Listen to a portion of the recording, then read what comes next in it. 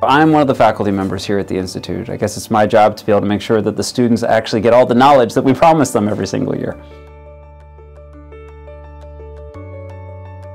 What is my favorite thing to teach here at the program? I love banking because that's sort of what my background comes from, but I'll be honest, my passion is time series. I've been studying it for probably almost 2 decades now at this point, so time series, hands down.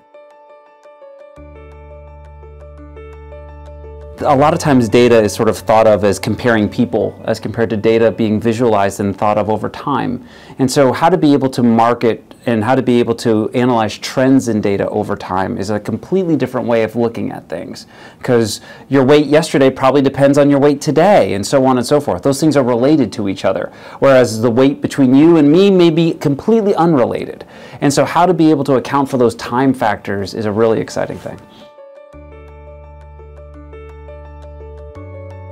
Outside of work, I think probably the big thing I love, and I've been absolutely blessed to be able to do, is work with some third world country banks to be able to help them where they don't have credit systems, actually develop credit models for those banks so they can sort of be more data-driven in their approaches instead of just going more on hands and paper and knowledge of sort of people individually. They can actually have a more tailored approach to being able to do things, which helps them grow as an economy and in turn helps them grow as a country.